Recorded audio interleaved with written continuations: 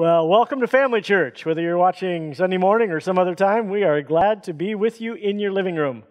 We're in a very important new series called Living, and we spent several weeks on the first part of Ephesians last fall, and we talked about what Christ has done for us and what He's done in us and how we've been changed. And then chapters 4, 5, and 6 of Ephesians talks about what does that actually look like in real life. So this is the practical side of who we are becomes what we do. And it's going to be an exciting time. Open your Bibles to Ephesians chapter 4. Isn't it good to go to church in your pajamas? I mean, with everything online and Zoom meetings and all that, it's so easy to be casual and comfortable. And, don't just look at me that way. Some of you, admit it. If you're still in your pajamas, raise your hand. I don't care if you're by yourself. Yeah, I see a lot of you did that. It changes the way you feel, doesn't it? We're in a very important part of the book of Ephesians where he talks about how do we make this transition. And this message is called Dress for Success. And it builds on this idea that how we dress sets us up for how we live. How you dress is for what you do. And when I'm in my bathrobe, I am relaxed, I'm sipping coffee, I'm reflective, I'm not active. In fact, sometimes it gets too reflective, not throwing anybody under the bus, but some people in our Zoom meetings are lying down with blankets or lying on a couch with a pillow, and somehow your body posture and what you wear, all of that kind of affects your mindset. So Paul talks about this important picture about how we are to see the real change that God wants to bring about. Let me show you what I mean.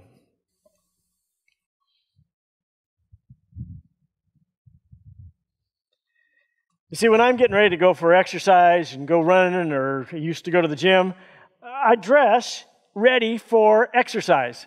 And it's funny, even just putting on your gym clothes, for me at least, it makes a different energy. I'm ready and thinking differently than I was in my bathrobe. In fact, Joseph Grenny, who is an expert on business and motivation, he told about a thing with his own life where he wanted to get up and jog around every morning, and it's just so hard. The blankets are heavy. It's raining outside. It's cold. I don't want to do this. And so he said, I made a deal with myself. I said, every morning I'm going to get up and I'm going to put on my gym clothes. I'm going to put on my gym shoes. I'm actually going to get to the door, open the door, and lean. And then if I really decide at that point not to go, it's okay. I'm going to give myself a pass. But the truth is that the getting up, getting dressed, getting ready, that most of the time you went. Why? Because how you dress sets you up for how you're going to live. And so this idea of dressing for a life that is full of growth and change and God wanting us to being like God wants us to be, it's going to require a change in our spiritual clothes, a change in our thinking.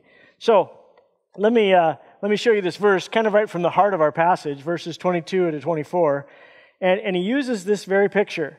He says, you were taught with regard to your former way of life, before you became a follower of Jesus, to put off your old self, which is being corrupted by its deceitful desires, and to be made new in the attitude of your minds, and to put on the new self, created to be like God in true righteousness and holiness. So you see right there, he says, we're going to put off our old self, our old nature, who we were before we were a follower of Jesus. And in fact, it's something that we have to do every day because even though we are a new person in Christ, we still have those old habits and old inclinations. And he says, I want you to be made new in the attitudes of your minds. So the whole premise of this passage and the picture that he uses here is you got to take it off in order to put it on. That there's this process which is intentional. And in fact, some of you who've been through Friend to Friend, you use these terms about when you see something in your life that is not pleasing to God, you need to recognize it and replace it. It comes out of the same passage, the same idea, that I have to see what it is that God sees in me that I am blind to or that I'm caught in or that I'm still living in sin. And I need to say, okay, God, I recognize it, and now we are going to put on the new and take off the old. So why does that actually happen? And maybe one of the deeper questions is, why do we need it to happen? And he says here very clearly, you need to take it off because the old is corrupted. It's corrupted by its deceitful desires.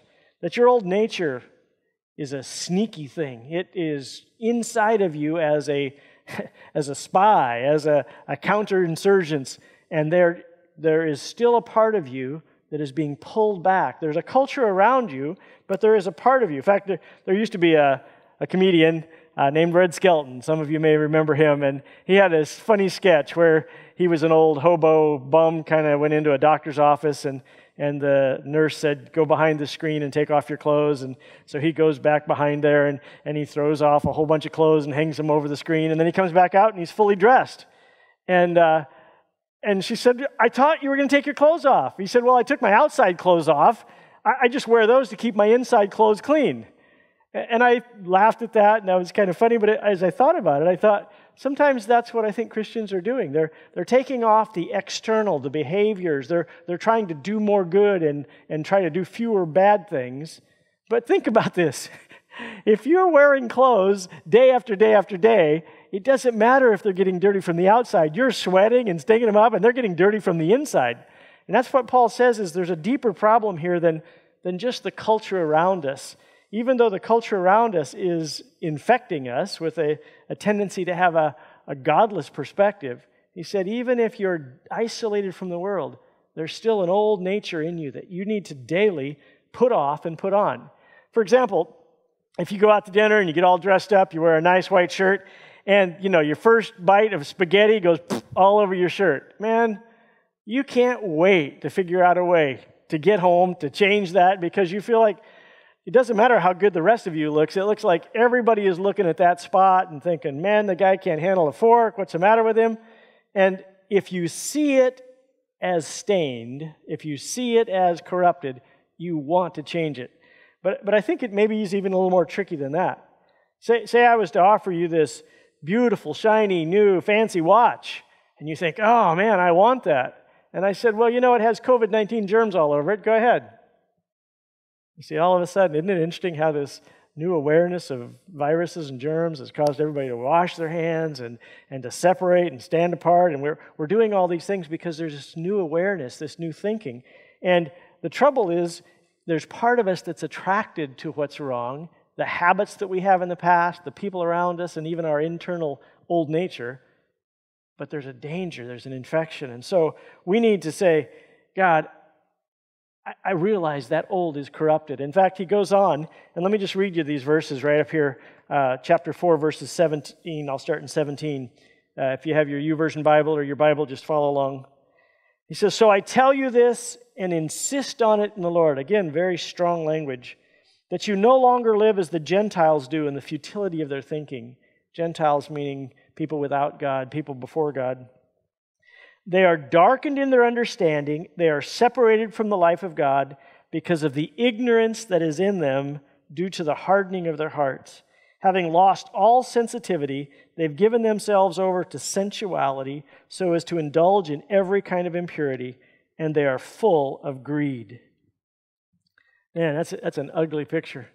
He says this corruption is threefold. He says, first of all, they're ignorant. They have a wrong view of God. So many people in our culture say, I'm a pretty good person, but I don't really care what God thinks. I don't care what he believes is sin. I'm not trying to please God. I'm not living for his glory. I just don't care.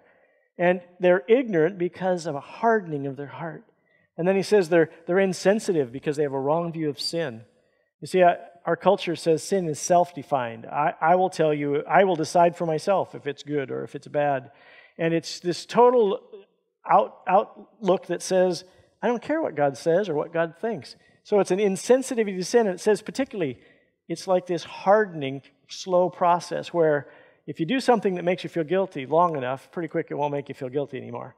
And there's this throwing off of restraint. And he said that's the insensitivity. And then last, he says there's this sensual nature. And the sensual means what appeals to our senses. If it feels good, do it. And he goes on and he says that sensual nature is what is leading this charge and them trying to feel more and more of this intense feeling of good. And I think it's a wrong view of happiness. I believe that there are so many people that follow the butterfly of happiness until they fall over the cliff of addiction. I want to be happy, and it's why people get involved in so many things, and certainly it can lead to alcohol and drugs and things that we would think of as clear addictions, but it leads us, and he says it comes down to people are just being greedy. We can be addicted to our stuff. We can be focused on our pleasure. Anything that makes me feel good. It's all about me. And he said that old is ugly. And then he goes on, and I love this phrase. He says, that, however, is not the way of life you learned when you heard about Christ and were taught in Him. We're taught in Him in accordance with the truth that is in Jesus. He said, the old is corrupted. It needs to be taken off. The new is from God. That is not how you saw Jesus. That's not what Jesus did for you. That's not the new way of life. Jesus comes in, and it's not only to be the fact that now we get to go to heaven. It's to make a transforming. So that when I become a follower of Jesus, I become transformed by Jesus and on mission with Jesus, if you remember that triangle. So what is that transformation? It means change. Speaking of change, you're probably tired of watching me in my gym clothes. Oh, that's better. At least I feel better. Maybe you feel better too. So this idea that Christ is changing us, and you wonder yourself, why is it that people are Christians for so long? They're 25, 30 years, and Christ is supposed to be working in them, and they're still cranky, and they're irritable and hard to get along with, and they're resistant to what God wants them to do, and you think, why is that happening? And he says, I want you to understand that the new is from God, and it has to be a process of new thinking. The old thinking was darkened and dead, and it was focused on a godless world. This new thinking is about, who am I, first of all?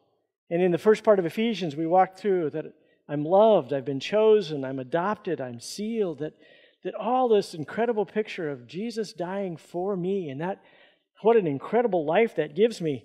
Then it also is new thinking about what is truth.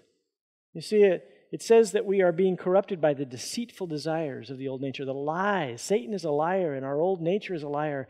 And he says, I want your new thinking to be aligned with God's truth, with God's perspective. And that will then give you new attitudes. Because you see, how you think, not just what you know in the back of your head, but how you are thinking, really affects your behavior. And let me give you a simple example. I think almost all of us give better advice than we live. Why?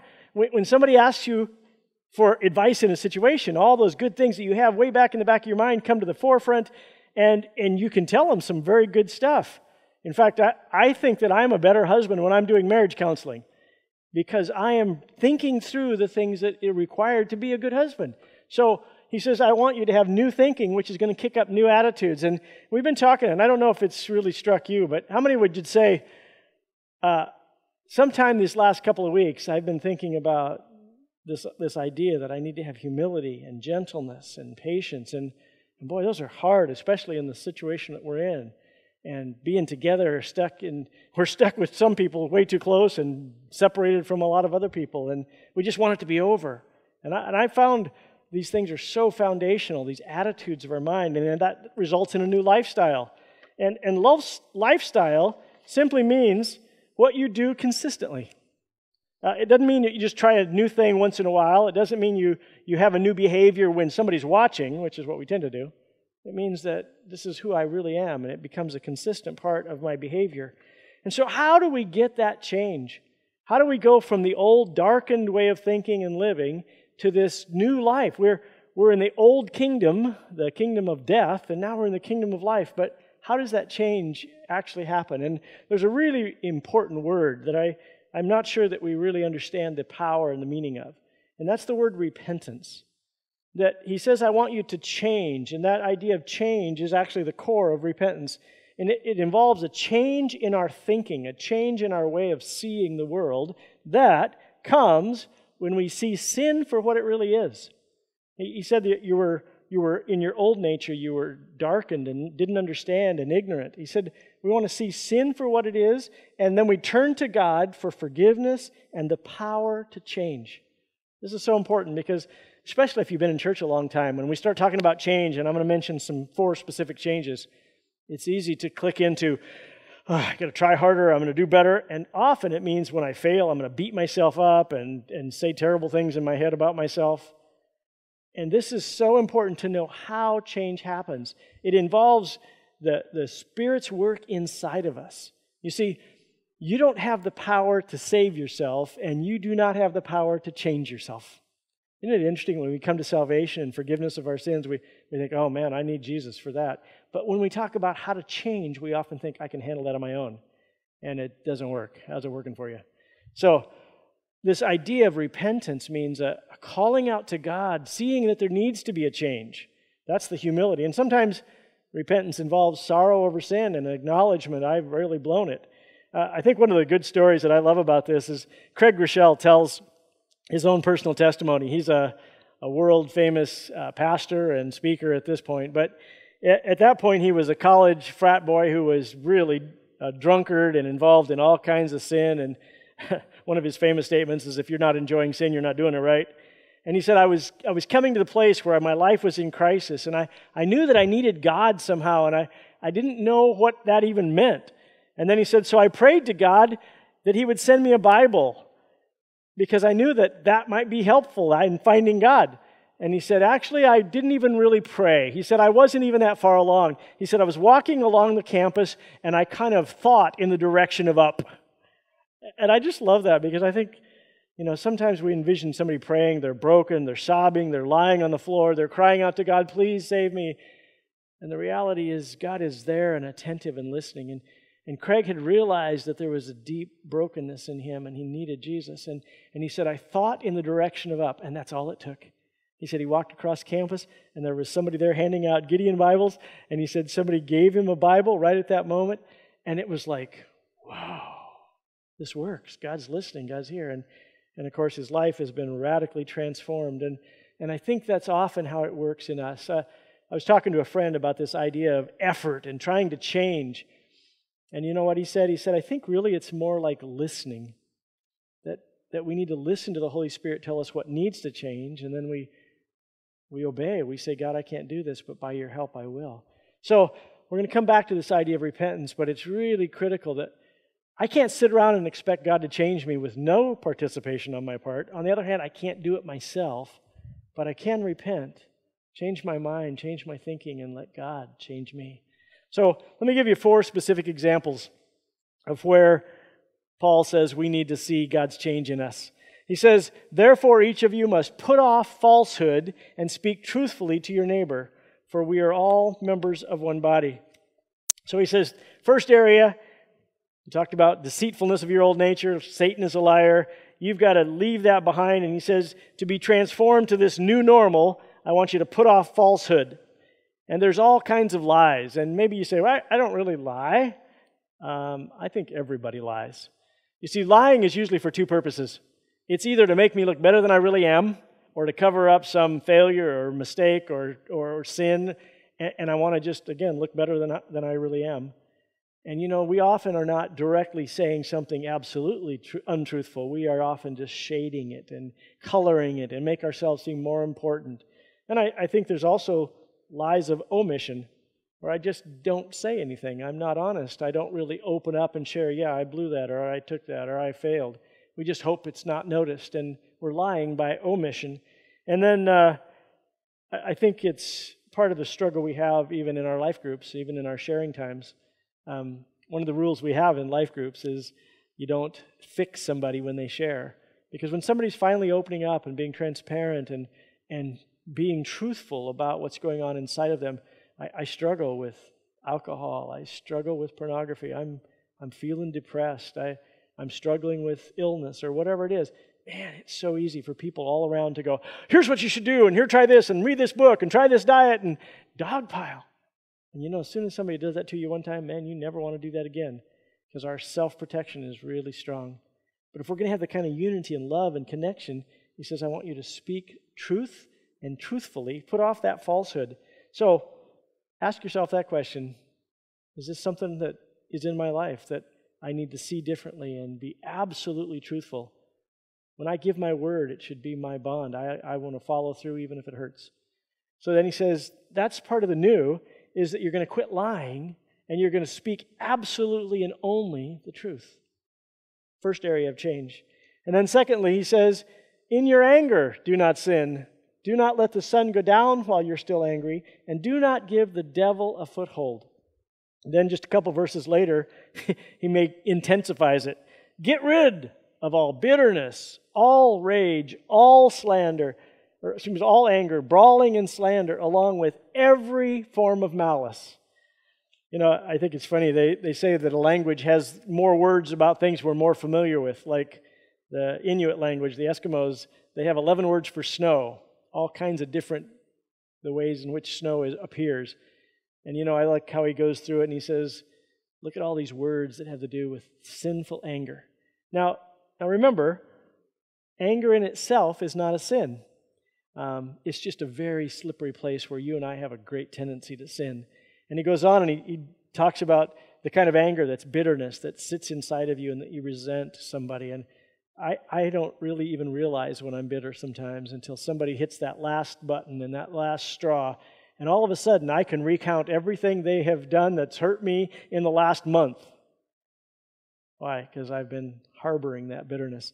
And then he says rage, which obviously is the explosive anger. And then brawling, physical anger, where you're having a fight. And then slander, talking about other people, gossiping. And then he says, in case I haven't covered it yet, along with every form of malice, any kind of thing like this that's left in your heart. He says, I want you to get rid of that. That's the old. It's not like Jesus. And he says, quit this sinful anger. Instead, be kind, be forgiving. And he goes back to, as Christ forgave you, as Christ has been kind to you. That's the new. That's the in Christ. That's the way you're to live now. So he says, first of all, deal with truthfulness instead of lying. He said, then deal with not sinful anger. And you say, what is sinful anger? It's the kind that hangs on. It's the kind that, it says, don't let the sun go down while you're still angry. Great marriage advice. Don't let it be the kind of sin that you keep walking around with. And then keep on this crusade to get rid of all of the anger out of your life. And then he says, third thing, stealing. Anyone who's been stealing must steal no longer, but must work doing something useful with their own hands, that they may have something to share with those in need. I think this is the template, is a perfect template for the whole thing. He says, somebody who has been taking other people's stuff with their hands, you're supposed to use those same hands. Now, the Bible clearly talks about restitution as a part of renewal. In every recovery program, you go back and you make things right. So this isn't just talking about now if you stole stuff, you should give it back. No, he says this is going from way the opposite side over here where you were using your hands to steal. Now I want you to actually work with your hands so you feel the value of it. And then I want you to give to somebody else that has a need. That's the opposite. He says, I want you not only to no longer be somebody who takes things, I want you to be a giver. Or not somebody who is stealing, but somebody who is generous. That becomes your character. That becomes your behavior. That's your lifestyle. And there's so many ways in which we have a tendency to steal. Sometimes it's just manipulation, that my whole mindset is, I'm trying to get something out of this relationship. I'm trying to get you to do something for me. Maybe it's a little more sinister. And I would ask you to examine yourself. I don't know, a lot of you are working online and you're not in your office and nobody's watching. And let me tell you, it's really easy just to start shopping or Facebooking or doing something else, and you're still getting paid for those hours, but you're not giving good service for those hours. And your company doesn't own your soul, but it's bought your time, and so that is theirs. And so there are lots of subtle ways. In fact, it was a great story we talked about as we were talking about this passage, that there is somebody who used to use their skills on computers to pirate movies and to download stuff or to rent stuff and then steal it, copy it off. And now they don't do that anymore. But the opposite, now they're using their skills to help us broadcast and to help us do our audiovisual in a way that's bringing life. Isn't that a great picture? Don't just quit doing the bad stuff. By the power of the Spirit in you, do the opposite. Do something that's overwhelmingly good on the other side. And then, here's the hardest one. He says, don't let any unwholesome talk, get this word, any unwholesome talk. Man, that gets me. Come out of your mouths, but only what is helpful for building others up according to their needs, that it may benefit those who listen. And do not grieve the Holy Spirit of God, with whom you were sealed for the day of redemption. You see, he says, I want this to be a huge reminder to you, and all the way through the Scriptures we get that idea that words are important. You know, what you say can never be taken back. Oh, it may be forgiven, it may be graciously overlooked, but it can never be taken back. And I don't know what you think when you look at that, but I think, man, I can't do that. That's impossible for me. And I need to put every effort into calling out to God when I see that I've failed, maybe asking other people's forgiveness, but God's Spirit in me has to make me aware. He says, I want you to think not of your words as just something that's for you to get rid of, to get them out there. And there's all kinds of ways in which we have ugly words. In fact, the ugly words I was thinking of is partly because of the anger that we already talked about. It makes us say bad things about people. Sometimes it's cursing. Sometimes it's swearing. Sometimes it's just critical.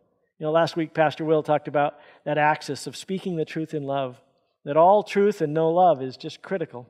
All love and no truth is just enabling. But there's this idea of encouraging and coaching and challenging that's speaking the truth in love. And again, Paul is reinforcing that our old language was part of the old kingdom. Our new language is for the new kingdom and how we should live in Christ. So he says, don't let any unwholesome talk come out of your mouth.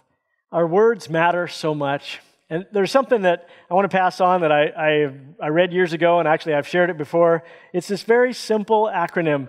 Because from the moment I think about speaking to where it actually comes out my mouth, if I can just pause, and this idea of think says, is it true? Well, I was talking to somebody about something they'd said, and they said, well, it was true. That's one part of the formula. Is it helpful? That's what that verse says. It's good for building them up.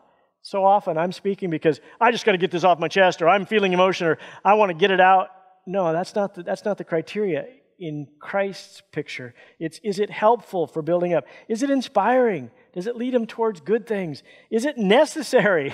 There's a whole lot of words that would be eliminated if we just said, does this really need to be said? And then lastly, he says, is it kind? And the last part of this passage, he actually comes back to verse 32. He says, be kind and compassionate to one another, forgiving each other, just as in Christ God forgave you.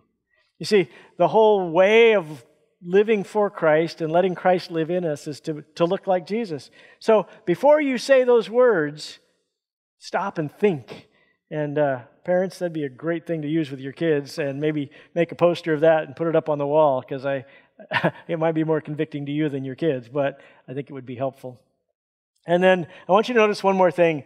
He says, and do not grieve the Holy Spirit of God, with whom you were sealed for the day of redemption. You see, he comes right back to that very thing we talked about repentance, is I can't change myself. Just trying harder does not work very well. He says, when you intentionally sin, and the Holy Spirit saying, oh no, you said that, or you stole that, or you whatever, I can either stop right that minute and listen to the Holy Spirit, or I can just go ahead and do it because my old nature said this is what we do. And then what happens? It says it grieves the Holy Spirit. And this is one of those proofs that the Holy Spirit is a person and not a force. His feelings can be hurt. He's a person. And it's like, guys, when you say something hurtful and it hurts your wife, maybe she doesn't even react with anger. She just pulls back. And here's the picture of the passage. He says that if we are intentionally sinning, we give Satan a foothold, like a beachhead, like he's got an in our lives. And then secondly, if we continue, we grieve the Spirit of God. You know what happens? If Satan has a beachhead in your life and the Spirit of God is pulled back in his power in your life, you're toast. You're going to be right back, probably worse than you were before. So here's the important part of this picture, is not only do we need to be honest and say, okay, God, that's true, that's sin, that's right, and confess it, but we need to take that next step that says, God, by your Holy Spirit, I'm sorry, Holy Spirit. I'm sorry that I took you there. I'm sorry that I did that.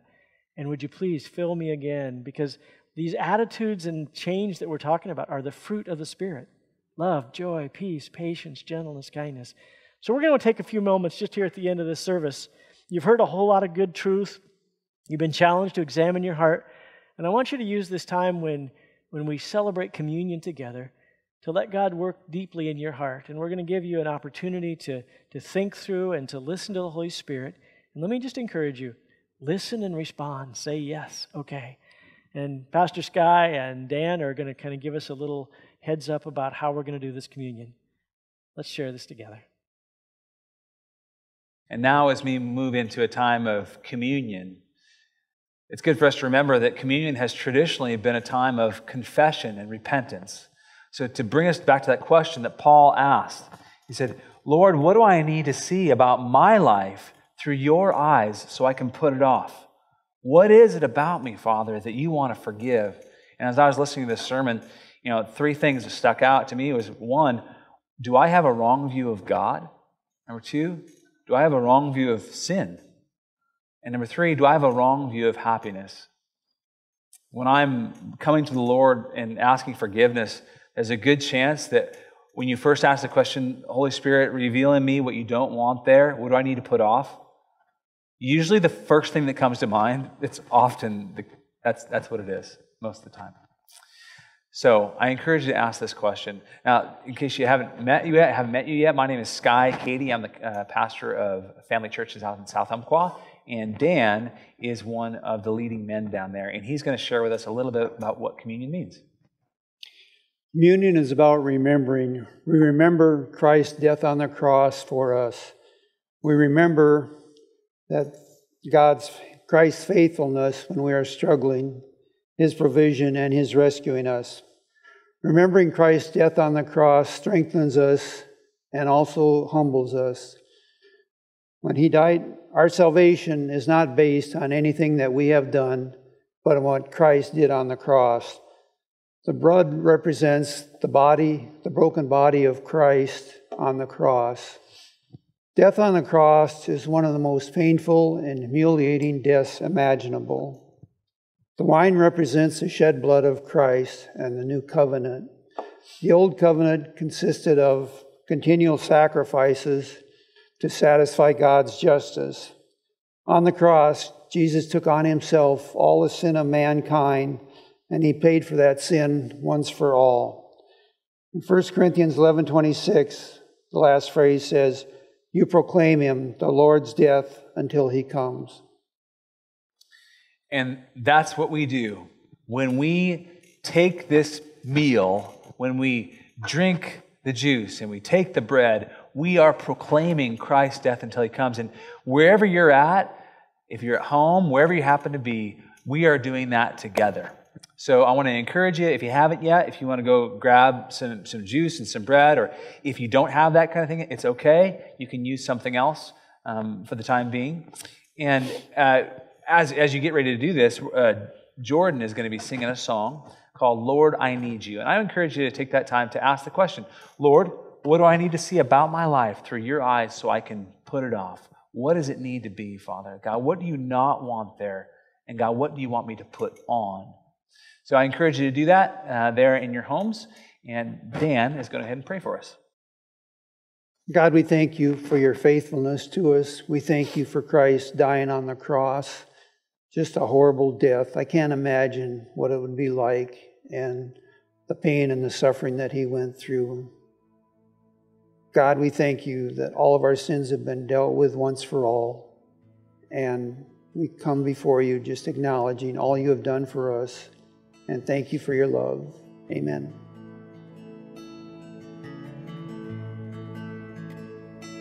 Lord, I come, I confess, bowing near, I find my rest. And without you, I fall apart. You're the one that guides my heart.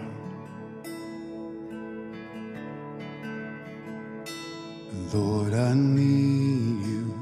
Oh, I need you. Every hour I need you. My one defense.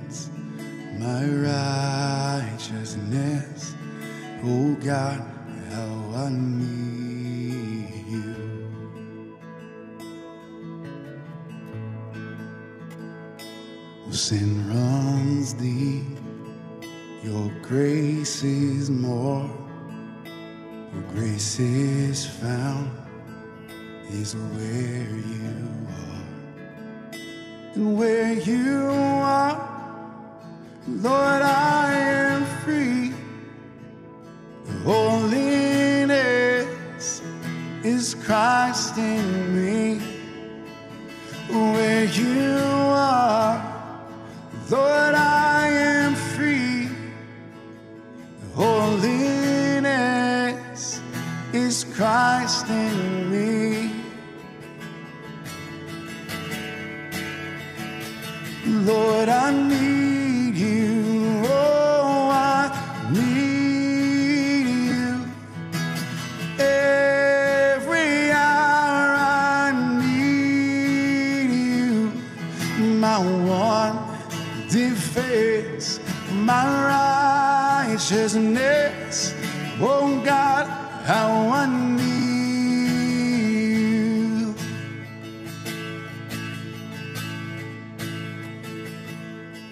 So teach my song to rise to you.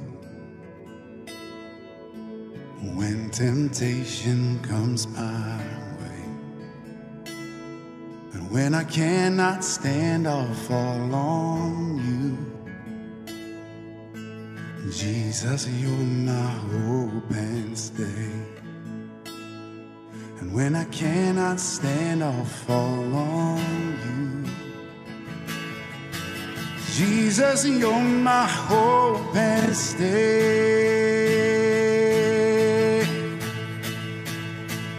Lord, I need you. Oh, I need you.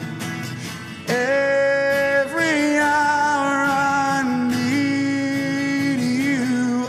My one defense, my righteousness. Oh God, how I need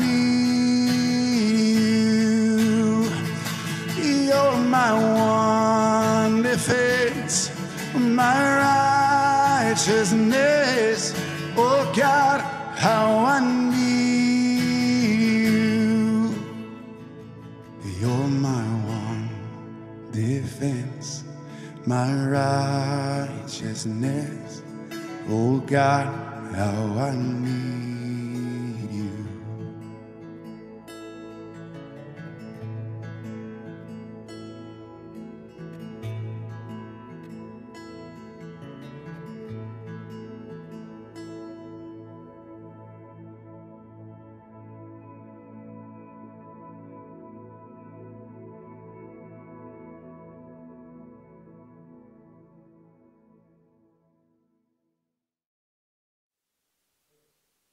We are so glad that you have joined us here at the Family Church service, and we trust that God is using the songs and the message to somehow challenge you and to help you take spiritual steps. If you'd like to be a part of our ongoing ministry, then we believe that giving is a part of what God has given us, a responsibility and a privilege, that we take a first part of what He's given to us and we give it back to Him, both as a symbol that He owns everything, and we acknowledge that, and also as a symbol of trust that, God, you're going to take care of me. And so there is on the webpage a place where you can give, and if you would like to be a part of what God is doing here and through this video around the world, that we would encourage you to give and trust that God will take care of you and trust that you want to be a part of what God is doing here. Thanks for joining us, and we hope you truly feel like family.